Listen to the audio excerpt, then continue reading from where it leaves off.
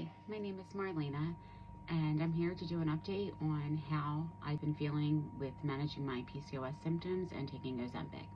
I've been on Ozempic since July of 2021, and in that first year, I got to my goal weight. I lost about 45 pounds, and I've been able to pretty much maintain that weight loss. I fluctuate a little bit here and there, just like most people do. I have had great success in managing my PCOS symptoms, such as aggravation, irritation, fatigue, bloating,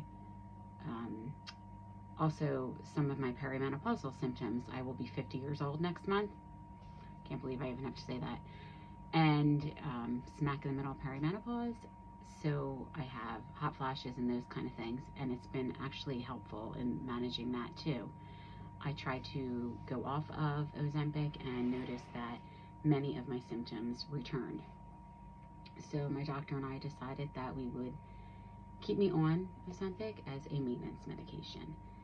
And I've been doing quite well on it, and I feel good and generally healthy.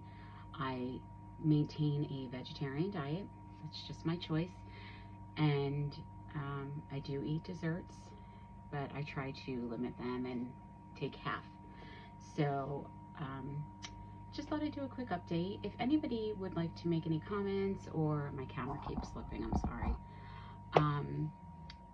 Let me know how they do in managing their PCOS symptoms if they are not in perimenopause.